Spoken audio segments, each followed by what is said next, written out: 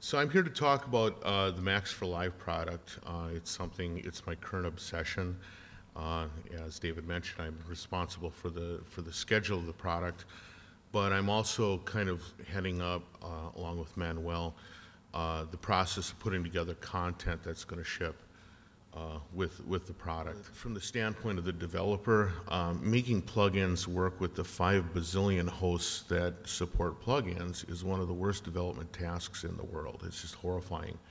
So what we wanted to do is we wanted to work with a company that would allow us kind of a more complete integration, kind of cut that round trip effect so that there was a lot more dynamic relationship, so that patching in Max in this environment would have the same kind of visceral feel as patching Max in the Max environment. Hence Ableton Live and the new Max for Live product. This is an example of just a step sequencer that we built. It's one of what we call the big 3 modules. The big 3 are like 3 fairly intense Max patches that were developed to show off sort of the high end of the software. It kind of is an extension of my long history with step sequencing. When I first started using Max, I actually bought it because I was on the quest for the ultimate step sequencer. The step sequencer is a simple, or a seemingly simple sequence, but it's also in fact a Max patch. So if I click on the edit button, you'll see that it launches a version of Max.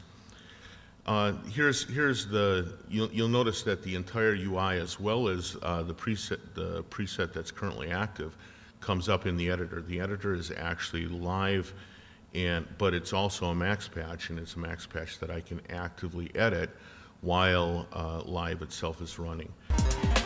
So you'll see that the sequence is running, and I can actually, either in presentation or patching mode, I can perform all my functions like doing randomizations, setting values.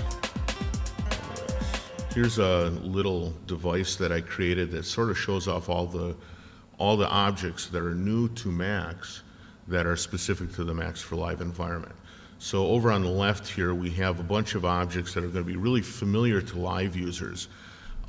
Dials with labels and values already displayed. Sliders with about the same. Something called live gain, which is a combination of volume control and VU meters. We have selectable tabs, we have number boxes, menus, toggle switches of different types, and even a button object that bangs in a live sort of a way. We also created some objects very specifically for those big 3 devices. One of them is obviously the step sequencer. You have access to this object so that in your quest for the ultimate step sequencer, you'll have kind of a jump start. We have something called live.grid, which gives you either a drum type or almost like a multi-slider type interface to steps. You have multiple way arrows, which you can have as many or as few directional arrows as you like.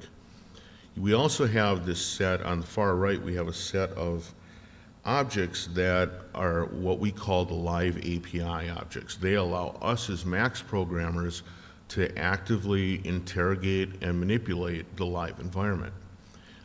Something that I expect Ableton is going to come to regret horribly.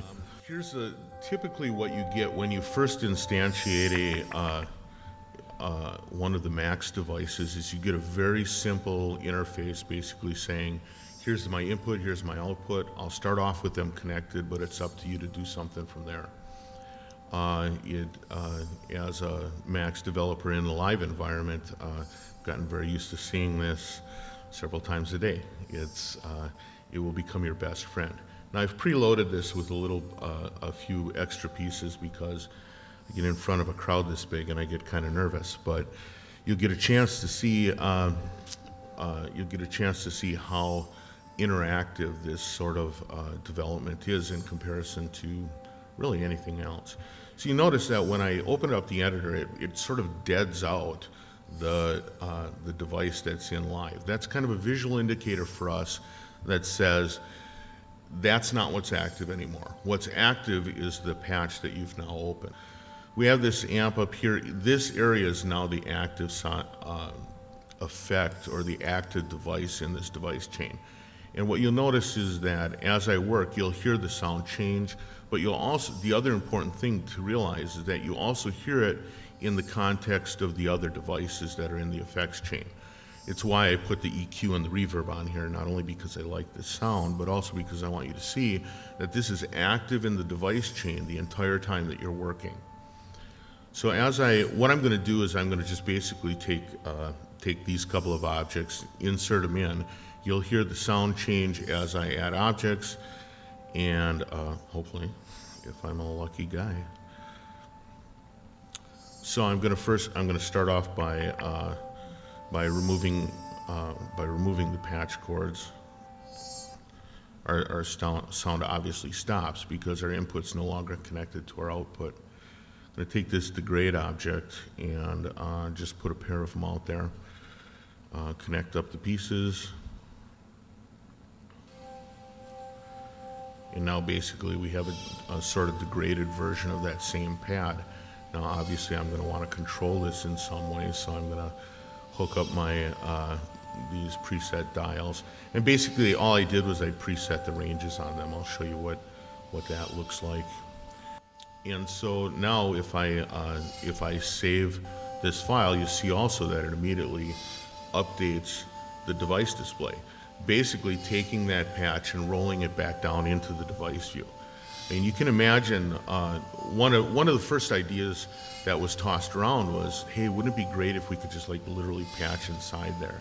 But you can imagine how difficult it would be, like, you know, building a submarine through the porthole if you had to actually patch in the device area. So being able to go in and out of an actual Max environment, but still have all the access to the audio, MIDI data, controller data that's coming from live is really significant.